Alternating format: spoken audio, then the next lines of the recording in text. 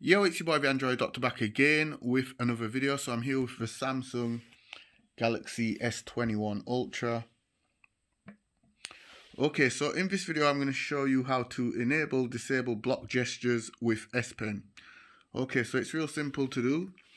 Just pull down the notifications, go into the settings, and then scroll down to display. Then scroll down again until you see navigation bar, and then scroll down again and you will see block gestures with S Pen. So just turn it on. So this prevents the S Pen from being used for navigation gestures, and this will help when drawing or writing near the edges of the screen with the pen. Okay, so just swipe up to go back to the home screen, and that's it for the video, guys. Please do like and share if it helped you out. It's your boy the Android Doctor.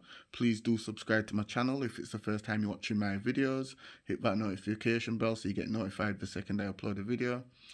I'm out. Deuces.